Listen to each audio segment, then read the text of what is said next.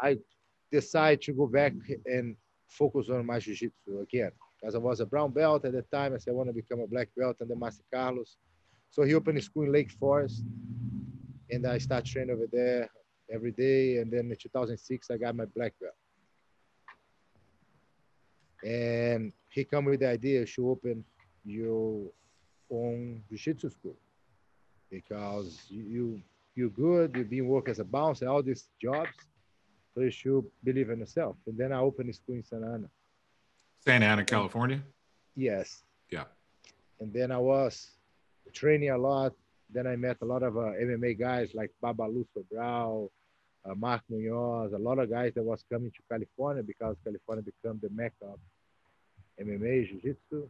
Yep. And I was fortunate enough to meet a lot of people.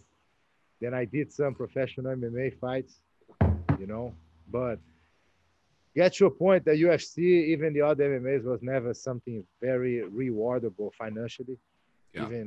Even today is not that much. I was about to say, even today, it's not as probably as much as it should be. Yeah, but today, you make enough to at least live a couple of months. Before, sure. Like I fight at that time, one of the big show that they have compared to the UFC, usually people that do well, like Diego Sanchez, bunch of other guys, they fight the king of the cage. That was the tournament. Yeah. At the time. Yeah. So I fight for $450. Yeah.